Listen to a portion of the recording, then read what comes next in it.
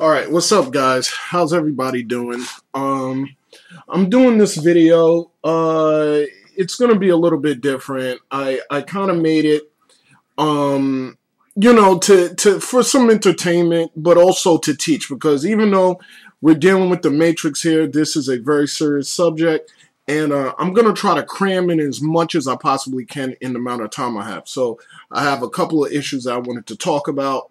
So let's get straight to it. All right, first, let's deal with overpopulation, right? There is no overpopulation. It doesn't exist because you can't. If you're talking about overpopulation, first you got to show me where are these massive populations of people, because when we look here, we can see I've been up and down Florida. I've been all up and down in New York, all of the East Coast. I've been in many different states. I've been to Mexico. There is no overpopulation because there's vast amounts of land. Okay, just vast amounts of open land. The federal government keeps from everybody, and the overpopulation is just part of basically it's part of a depopulation program. That's the first part. The second part is to contain the amount of people they have here from wandering off, right? So they want to keep you in your little box, in your little cage, like a hamster. Okay, a hamster on a wheel. That's what they want to do with you. So when we look around here, where is the overpopulation at? I don't see it. I don't see it. I mean, you just look, just Google the vast amounts of, of pictures on Google, and you won't see any overpopulation anywhere. Okay? And actually here, check this out. Let's read here, right? This is by BBC.com, and it was done by a guy named E.O. Wilson. I actually have one of his books. I agree with some of the stuff he says. Other stuff is just propaganda, and so we're going to read here and take a look. It says, if to take a conservative figure, 1% of this host is ants, blah, blah, blah, their total population is 10,000 trillion, right? Now, we know this is just an estimation, right? Or really a guesstimation, but how can you even estimate that? How can you estimate how many ants are on the planet? You can't. And that's the problem. Okay, but people take this as, as this is factual, or it's even something remotely closer to truth, and it's not. Okay, there's so much land available for the amount. I mean, have you ever been walking down the street and ran across the same person? Or you go to another neighborhood and you see the same person you knew from high school or something? The odds of that happening, if there were 7 billion people on the planet, are slim to none. Just out of probability. If you got 7 billion, okay, or 400 million Americans, out of 400 million, for you to run into the same person and that you haven't seen in years will be almost impossible. Those numbers just don't add up. So there's not 400 million Americans, and there's certainly not 7 billion. I put the population really somewhere at the, I'm talking about world population now. I probably put it at somewhere maybe at 300 million. 300 million people probably on the whole planet. If that, and that's pushing it. Okay, now we're told that, when you do the math, everyone can fit in Texas. Okay, everybody can fit inside Texas. If you look right here, you can squeeze everybody with land to grow food, and there'll still be this much land available. Okay, I know this is a bad drawing of the United States, but whatever, it'll work for now. Okay, all right, we see depopulation here. Now we got, all these New Yorkers and all of these people doing their little shopping, totally oblivious to what's really going on. I mean, all they need to do is Google the Georgia Guidestones, and I'll tell them everything. And, I'll put zombies up here because that's exactly what they are.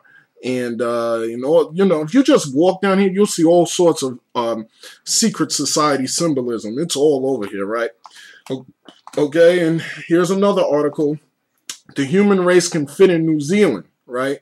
And if you read this article, and we'll read it, I might make a part 2 of this, okay? So we'll come back and read this. But, it's proof that there is no overpopulation. So that's bullshit. All right. So now let's get to the point of this thing, right? What we're looking at here is the Grand Canyon, right? The Grand Canyon, if you look at these mountains here, this is Grand Canyon, there's layers, okay? The layers aren't from 4 billion years of rock sediment and wind current and all this other bullshit they tell us, okay? It's not from that at all. And in fact, the earth is splitting and water's coming up through the cracks. And I'm going to get to that later. But the fact that you see patterns, right, means that anytime you have a pattern, that means something constructed it. Okay, just like if it was random, there would be no pattern. Okay, see, and this is this dumbass philosophy that supposedly that the randomness, the chaos forms patterns. Okay, whatever it is, the fact that you have patterns like this all across the planet, okay, means that there's a creator. Okay, and we're going to get to that. And this is the moon, right? And come on. This is the moon right here. And, there's some anomalies with the moon. We'll get to that later. Here's an animal on my head when I used to have my hair cut like that. Oh, by the way, go to Google and, not Google, YouTube, and type in Pangea, the history of the continents. And if you notice, these kids are putting the continents together, but it's on a flat surface. You can't have Pangea on a globe. So there's some truth to Pangea, and we'll get to that later. And we're going to talk about fast shifting continents because the planet is decaying, and it's decaying at a fast rate. Okay? Now, we're doing a lot of cramming here, all right? So here we go. Let's take a look. This is called Köppen climate classification. Now, on this classification map, pretty much the red area, right around this area, is where the majority of the plant life. Well, maybe the red area is desert, but right below it is where you get majority of the plant life, right? Now, what you'll have here is you have these animals that are, come on. What's wrong with my keyboard here? All right, you have these animals here that lost their pigmentation, right? And you have this white rabbit, you have these polar bears. As you get to where there's no sun, you lose coloring, right? So now, the reason these animals didn't just decide to go up into the cold area where there's no plant life, right? As we look right here, as you look at this climate classification chart. What happened was the continents moved and the animals didn't have time to retreat and go back to where, because if you're in a place where there's warm weather, there's food, plenty of vegetation, why would you go to the cold areas where there's no food and you almost become an endangered species?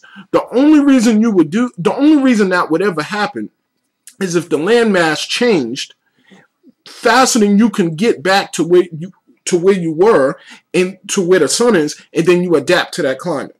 Because you wouldn't go somewhere where there's no food, where it's a tough time. So here we're going to go again. We're going to talk about it because the Earth is decaying at a really fast rate, and it's moving. This mountain, I don't know what the hell you would call it a mountain, but this has not been there 4 billion years. Okay, or 4 billion years, right? The age of the Earth. This thing moves fast, right? And now he's taking a photograph on it. Okay, but this is the breaking up and it's moving really, really quick. Okay, this is another thing that's not a result of a slow moving Earth. This is a result of rapid formations. Okay, because you see patterns, you see these lines. These patterns are from a rapid creation and a rapid transformation. Because I personally believe the sun and the moon are simply clocks. I believe there was a creator who created the earth and left it. Okay, he's looking, but he's not touching it. And after his time, after I believe 24,000 years, and I'm going to tell you why I think that date. After 24,000 years, I think the creator is going to come back when this earth is damn near half there deteriorated, or there's a 24,000 year deterioration on the earth. Okay, because the sun goes around in a circle over a flat disk every 24 hours, just like hands on a clock. Okay, so I'm going to get to that later. But now we could look at this right here. And you see these, actually, Let me hide that.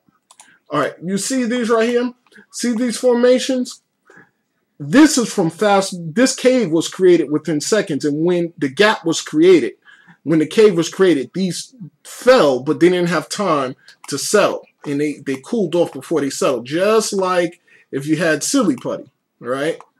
Just let me hide that too. If you had silly putty, if it was hot, it would cool down and it would settle just like this. That's exactly what's going on here. So these caves, this wasn't created by water, as we're told. Neither were these mountains. This is in China. It wasn't made over 4 billion years. All of these so-called pillars, these mountains, were once connected. And whatever shifted and moved, it broke apart. Okay. Now, a guy asked me, he asked me why I think the pyramids, or why I believe the pyramids or all ancient structures were built by machines. Well, if we go and read Michael Cremo's book, it's called Devolution, right? Human Devolution by Michael Cremo. Go check it out. He's talking about that there were machines that created these pyramids, because if you look at these blocks here, these blocks are bigger than their body. Now, we're told that slaves built this, which is 100% bullshit. Aliens built it. I don't believe that either. I believe that they had machines. What's so hard to believe about that? That's how most things are built these days, with machines. Okay, so, you know, if there were slaves, how the hell they bring these heavy-ass blocks way up there? Okay, now we're told they built a ramp. The History Channel said they built a ramp. That's bullshit, because what can build a ramp 60 stories up that can get them up there to put ladies' blocks down? They had machines.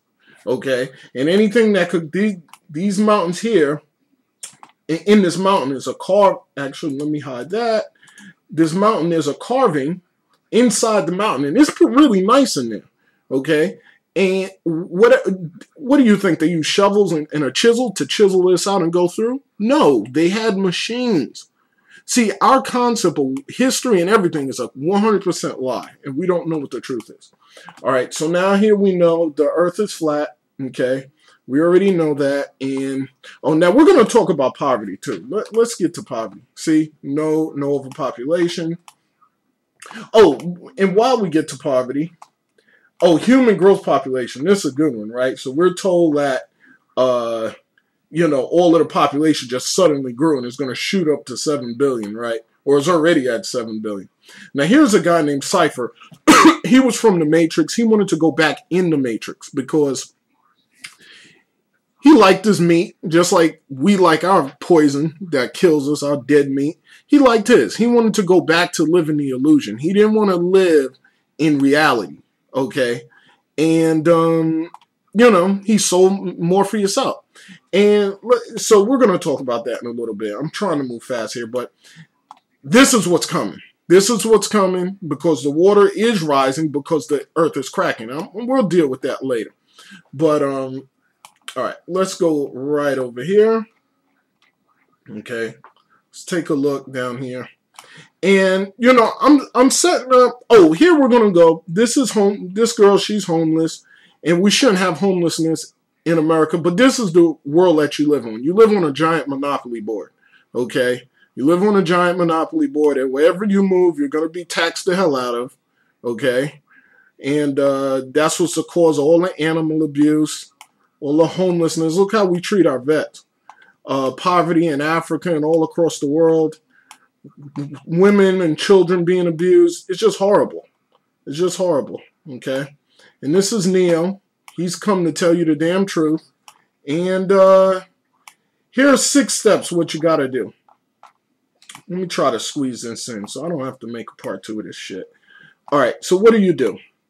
First, you get off the grid. Get off the grid. Secondly, move south because the north is about to get really cold and the north is about to be destroyed. Live below your means. Don't waste money. Buy as much land as you can. Question everything. Believe nothing unless you can verify the experiment yourself. And trust no one completely. Okay, this is what you do. All right, so I hope you guys enjoyed this little museum. I'll be back for another video, and I'll see you guys later. Peace.